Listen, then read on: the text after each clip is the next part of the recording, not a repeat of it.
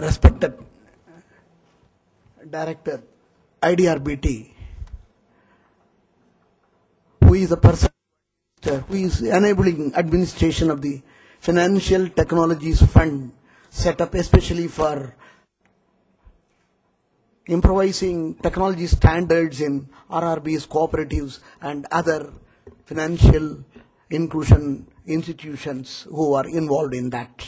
And also he is basically a person who has been promoting development of banking technologies in the country under the roof of Reserve Bank of India, which has been promoting technologies in the country way back from 80s and then more so after 90s and all that, especially under the guidance of eminent Dr. C. Rangarajan as its governor and now presently the chairman of the Prime Minister's Economic Council. And other dignitaries on the dais, I would like to, with Mr. Sharma and also Forbes, the CEO, has specifically they have talked about the micro level part of the financial inclusion and related issues, technology issues. I would like to touch up certain issues which are very much involved in the financial inclusion, broader perspectives. For effective governance, we need to know about the broader perspectives. What exactly is happening today?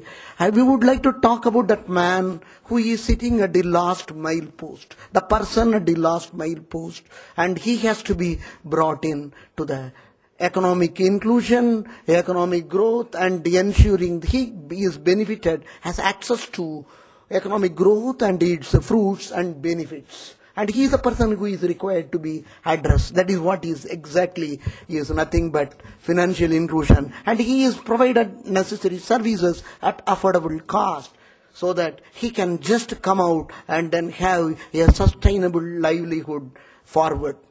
And he joins the mainstream and that forms the accelerated economic growth in the country, all-round growth. Perhaps you know, this e-India, I would appreciate Dr. Ravi Gupta and his entire team that they have organized this conference especially for ICT and with a special reference to this financial inclusion subject in a month, just a month ahead of UN, which is going to meet, United Nations, which is going to meet in the month of September to review the progress of the Millennium Development Goals. That is one of the major things. Out of the 8 goals, there are a few goals which are very much relevant to financial inclusion, like poverty reduction, women empowerment, health, education, child health, and all that. Some of these things and then are very, very vital, and that is what we are looking at, financial inclusion. And the United Nations Secretary General himself has reviewed in the month of February or March what exactly is the position globally and in countries about their commitments to Millennium Development Goals, because when they announced the Millennium Development Goals in 2000, they said the 50% of poverty reduction should be ensured within a matter of 10 years. Now, they have revised it to 2015. The entire poverty reduction has to come down by 50%. But what exactly has been the progress so far and what are the problems? And then exactly why I am going to talk is only because of that is what exactly comes as the effective governance by countries where they have failed or achieved. The promise is not based on pity or charity, but on solidarity. What exactly is financial inclusion? When we are looking at the poor man and poor person, it is not the promise based on pity or charity, but on solidarity, justice, and the recognition that we are increasingly dependent on one another for our shared prosperity and security.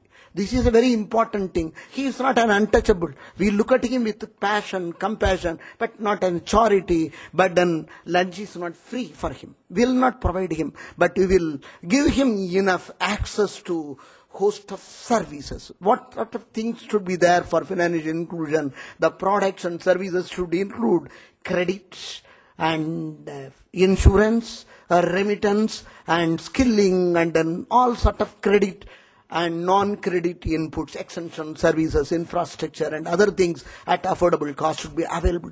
Does he have that? We have got a large part of Chhattisgarh or Jharkhand,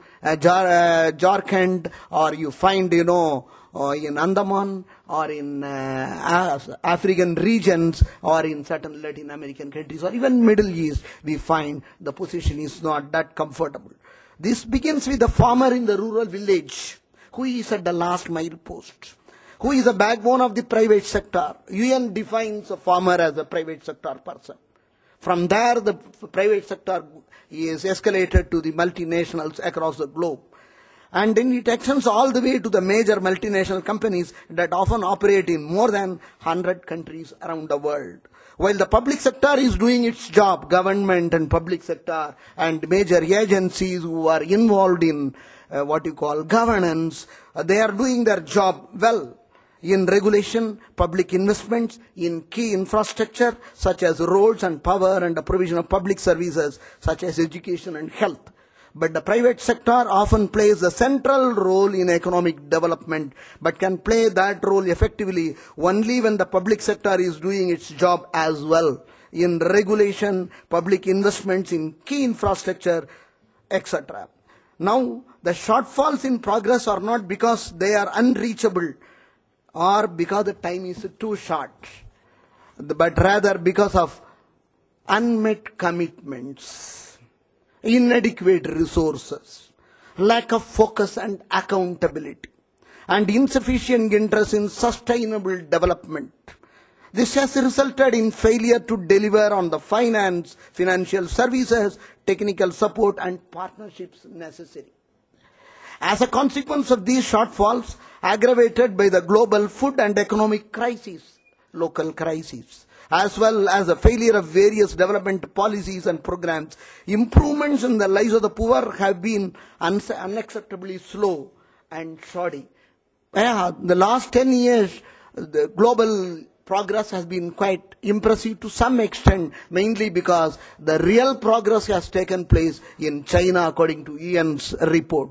And there have been failures in several other countries. So overall, there is growth is very slow. How can we better support and facilitate employment incentive, sustained and equitable growth and structured changes? How can we support holistic community-led approaches to achieve the synergies for providing access of finance and fruits of development to poor, to make them being under financial inclusion ambit? How can national commitments support to raise agricultural output in order to overcome hunger and ensure food security, which is the ultimate goal? How can we ensure monitoring of that? Governance. What institutional reforms are required to overcome inequalities and empowerment, social protection, and also sustainable livelihoods? A lot of things have been taking place even in our country. But still, you look at the apprehension on the part of the regulator, or they have got their own difficulties. But still they feel they will like the deposit mobilization, rural deposit mobilization can come through only licensed mainstream institutions, banks or NBFCs. And that, a large chunk of low-cost resources are not available to other institutions which have been developed over a period of time. We call them microfinance institutions. A large number of institutions have come into place, and there is no regulation is yet to be brought in. And present regulatory supervisory resources are inadequate. They are afraid. They may like to employ one more different regulatory bodies. Across the globe, the position is almost similar. And what we are looking at is governance and institutional implementation, adhering to the fundamental norms and values through democratic governance, thereby ensuring integrity, accountability, and transparency in management of resources, real resources. Our challenge today is real. Yes. The prospect, as he rightly said, the cost, operational, implementation, structure, you find difficulties are very much met. Our challenge today is real. The prospect of failing short of goals due to lack of commitment also is very real. This would be an unexpected failure. Please remember, moral and practical failure. If we fail, what will happen? We will have the dangers in the world across nations also. Instability, violence, epidemic diseases, environmental degradation, runaway population growth will all be multiplied. Please, I would request effective governance, and one of the main important plank for effective governance could be technology, and perhaps mobile technology could take you forward and UID can take you forward, but technology per se is not financial inclusion medicine. The real medicine comes through policy prescriptions, initiatives, and viable approach for uplifting the man, providing him capacity, training, inputs, everything, all not including funding, and making him aware, having access to host of services. Thank you, sir. Thank you very much.